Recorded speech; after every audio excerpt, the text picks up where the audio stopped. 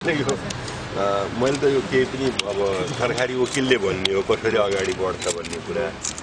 महिलाई जुन थुनुवा पूर्जी छ हैन राष्ट्र विप्लव सम्बन्धी ऐन चाहिँ आकर्षित हुने देखिरहेन अहिले उहाँहरूलाई दिएको त थुनुवा पूर्जी हो त्यसबाट मैले यदि हामी चाहिँ म्याद थपको सम्बन्धमा हस्तक्षेप भन्छ के इन्टरभेनिङ भनेर भन्छ हस्तक्षेप गर्न आएका हुन् हैन मतलब राष्ट्र विप्लव भनेको चाहिँ राज्यको विरुद्धको अपराध हो राज्यलाई पल्टाउनु हैन सरकारलाई पल्टाउनु हैन त्यो चाहिँ देखिदैन नदेखेपछि अब यो मुद्दा छैन त्यो त उहाँलाई विप्लव भनेको जुन प्रहरीले दाबी गरेका छ नि राज्य विरुद्धको अपराध सजाय ऐन 2046 त्यो आवश्यक हुँदैन मेरो विचारमा म त डिफेन्स दफा 3 को उपदफा 3 मा त प्रष्टै लेखेको छ राज्य तपाईले संगठित रूपमा त्यति सजिलो छैन तपाईहरुले तपाई लयर हो कि हैन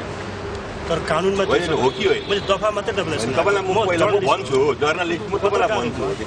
कुनै कामलाई लिएर भन्छु कुनै कामलाई लिएर तपाईले सोध्नु भएको एकदम करेक्ट छ कुनै कामलाई लिएर त्यो कामबाट तपाईले चाहिँ के भन्देखि चाहिँ उल्टाउन खोज्नुभयो भने भन्छ तपाईले दफा 3 हेरेको करेक्ट छ तर त्यहाँ के छ सरकारको यस्तो किसिमको काम जुन काममा तपाई असहमत हुनु पर्यो असहमत भएर के गर्नु पर्यो राज्यलाई तपाईले पल्टाउनु पर्यो यो किसिमको जुन पनि त राज्यले खेलेको राज्यको झण्डा बोकेर गएका खेलाडीले अब हैन मैले भने नि तपाईको चाहिँ के भन्देखि झण्डा पाल्नु अब राज्य विरुद्धको हो कि होइन त्यसले राज्य पल्टिन्छ कि पल्टिँदैन हैन अब त्यो एक प्रकारको तत्कालको इमोसन हो कि उहाँ लेखेको छ तपाईलाई किन हो लेखेको के छ भनेर भन्नुहुन्छ भने यो झण्डाको शपथ खाएको हैन त्यो अनुसारको नखेलेको भनेर लेख्नु भएको छ एउटा प्रश्न गर्छु म हजुर रितेशको चाहिँ लय भन्नुभयो उहाँहरूले चाहिँ रितेशले भन्न एक्सेप्ट गर्नु भएको छ कि छैन यसको मलाई थाहा छैन किनभने अहिले दशैंमा ऊ हो 26-27 गते उहाँहरूलाई थुनियो समातियो बयानै भएको छैन होला नि सरकारी वकिलको अगाडि बयान प्रहरीले चाहिँ अब एक्सेप्ट गर्यो भनेर हामीलाई 10-11 वटा मुद्दा पठाएको छ हैन मसँग हामीसँग डकुमेन्ट हुँदैन नि मैले है अनि अर्को कुरा के गरी अब यो मुद्दा यहाँले त आकर्षित हुनु हुँदैन भन्नुभयो म डिफेन्स गर्छु त्यसमा केही हुनै छैन मैले निर्धक्कसँगले सोधे हुन्छ मैले नजाने मैले बुझ्न खोजेको कुरा चाहिँ यो हुँदैन आकर्षित हुँदैन भन्नुभयो के गरी यो मुद्दा चाहिँ अगाडि बढेर यस्तै चाहिँ मैले त त्यही भन्ने हो नि मैले म त तपाईको प्रतिवादीको वकिल हो बुझे मैले तपाईहरुको मिडियालाई चाहिँ मुद्दा चलाउँछ अनि होइन मिडिया अपहरण गर्न पाउँछ भन्छु त मैले चाहिँ मेरो प्रश्न कम्प्लिट भएन के गरी यो मुद्दा अगाडि बढेर यही मुद्दा नै अगाडि बढेर चाहिँ के गरी प्रुफ भयो भने चाहिँ यस किसिमको चाहिँ कस्तो किसिमको सजाय होइन मैले तपाईको म त अन्तिम निर्णायक त होइन हैन न्यायाधीश हो लाग्छ भन्नु भने फाइनल त अदालतै हो नि हैन त्यसको सर्वोच्च अदालत नै हो नि एज अ चाहिँ कुन दफा लिएर आउनुहुन्छ थाहा छैन नि जस्तो उहाँ भाइले भन्नुभयो नि हैन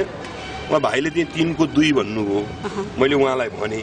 त्यसमा कुनै कामलाई लिएर भनेर भन्ने छ उहाँलाई त्यो कुरा पनि मैले भने हैन अब कुन लाग्छ त थाहा छैन न राष्ट्र विप्लव लाउने हो कि न राजद्रोह लाउने हो कि हैन न राष्ट्रलाई तपाईको पल्टाउने लाउने हो कि अब संसारमा म्याथ फिक्सिङ धेरै छन् हैन तपाईले एन्जियोक्रोन्जे सुन्नु नै भएको हैन दिल्लीमा खेल्दाखेरि त सुन्नु नै भएको म एउटा सोधिहाल्छु मलाई एकदम इन्ट्रेस्ट लाग्यो जब एकदमै यस्तो खालको इन्ट्रेस्टिङ केसहरु जटिल केसहरु आउँछ तपाई किन आउनुहुन्छ तपाई देखिनुहुन्छ यसमा तपाईको आफ्नो इन्ट्रेस्ट हुन्छ कि खेलाडीको निम्तो मलाई थाहा म मुद्दा तपाईको चाहिँ के भने खोजेर हिँड्ने होइन हैन अब किन म कहाँ आउनुहुन्छ भोलि मुद्दा पर्यो भने तपाई पनि मै कहाँ आउनु किन आउनु यसले प्रतिरक्षा गर्छ भनेर न आउनु त्यति विश्वास छ हुन त अलि चाँडै अलि हाइपोथेसिस होला यो मुद्दा खेलाडीले जित्छन् त्यसो नभन्नु मैले त निर्दोष छन् भन्छु नि भाइ हैन निर्दोष छन् राष्ट्र विप्लवमा निर्दोष छन् अब अरु तपाईले सोध्नुभयो भने हैन उहाँहरूले पैसा लिनु भएको छ छैन के गर्नु भएको छ त्यो मिसिनले बोल्छ तपाईले राष्ट्र विप्लव जुन भन्नु भएको छ तपाईले यो न्यूज यसरी गर्दाखेरि त्यो न्यूज यो चाहिँ वास्तवमा राष्ट्र विप्लव होइन भनेर लेख्नुभयो भने पनि राष्ट्र विप्लव गर्न खोज्यो भने जस्तो हुने हो यो चाहिँ बुझ्नुभयो यो तपाईले यो यस्तो किसिमको मुद्दा नलाग्ने भन्यो भने पनि राष्ट्र विप्लव हुने हो भनेर हैन मेरो त्यस कारण त्यस हो